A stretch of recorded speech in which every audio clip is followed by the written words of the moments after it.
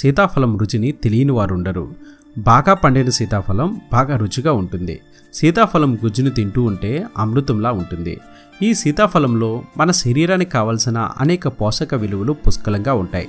ఈ సీతాఫలాన్ని ప్రతి ఒక్కరూ తినాలి. ఇందులోని పోషక విలువలు అందరూ పొందాలి. మరి ఈ సీతాఫలాలు ఎలా ఉపయోగపడతాయో ఇప్పుడు తెలుసుకుందాం. ఛత్తీస్గఢ్ వాళ్ళకి ఈ సీతాఫలం అమృత ఫలం లాంటిది. ఈ చెట్టు ఆకులు, కొమ్మలు, బెరడు అక్కడ వారు వైద్యపరంగా వాడతారు. చిన్నపిల్లలు చాలా బలహీనంగా ఉంటే అలాంటి వారికి సీతాఫలం గుజ్జులో తేనెను కలిపి ఇస్తే అది వారికి అధిక శక్తిని ఇస్తుంది. మరియు పిల్లల్లో కాల్షియం లోపం ఉంటే ఈ సీతాఫలం తినడం వల్ల కాల్షియం సమృద్ధిగా అందుతుంది. అంతేకాదు పిల్లలకు బ్రెయిన్ డెవలప్మెంట్ కూడా అవుతుంది. ఇప్పట్లో అందరికీ వేధిస్తున్న సమస్య వేడి చేయడం. వేడి చేయడం తగ్గాలి అంటే వేడి పాలల్లో సీతాఫలం గుజ్జును కలిపి తీసుకోవాలి. అలా తింటే మన ఒంట్లో వేడి తగ్గుతుంది. సీతాఫలంలో విటమిన్ సి పుష్కలంగా ఉన్నందున ఇది నేచురల్ యాంటీ ఆక్సిడెంట్గా పనిచేసి శరీర రోగ నిరోధక శక్తిని పెంచుతుంది. సీతాఫలంలో బి కాంప్లెక్స్ విటమిన్స్ ఎక్కువగా ఉండటం వల్ల మెదడు ఆరోగ్యానికి చాలా మేలు చేస్తుంది. పని ఒత్తిడి వల్ల ఆ భారం మెదడుపై పడుతుంది.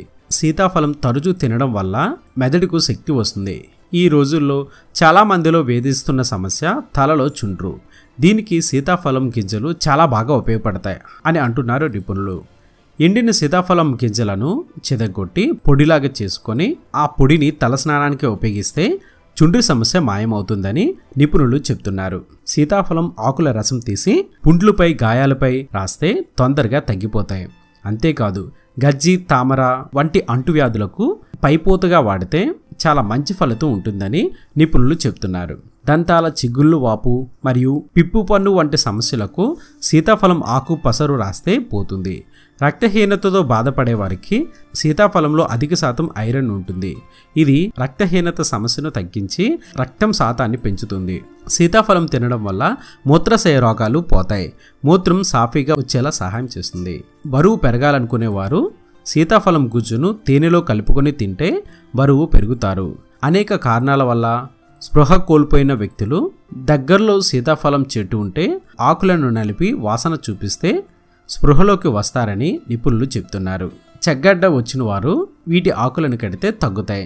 చెగ్గడ్డ పగిలినప్పుడు సూక్ష్మక్రిములు ఉంటాయి. ఇలా పసరు రాయడం వల్ల సూక్ష్మక్రిములు నశించి తొందరగానే తగ్గుతుందని నిపుణులు అంటున్నారు. చూశారు కదా ఫ్రెండ్స్, ఈ వీడియో మీకు నచ్చినట్లయితే తప్పక లైక్ పై క్లిక్ చేయండి. మీ అభిప్రాయాలను కామెంట్ రూపంలో తెలపండి. ఇది అప్డేట్. మరొక ఇంట్రెస్టింగ్ వీడియోతో మీ ముందుకు వచ్చేస్తాను. ఇలా ఎన్నో కొత్త విషయాలను మనకు తెలియజేస్తున్న మన విఆర్ మీడియా యూట్యూబ్ ఛానల్ ని సబ్స్క్రైబ్ చేయండి. మమ్మల్ని ప్రోత్సహించండి. Please subscribe and thank you.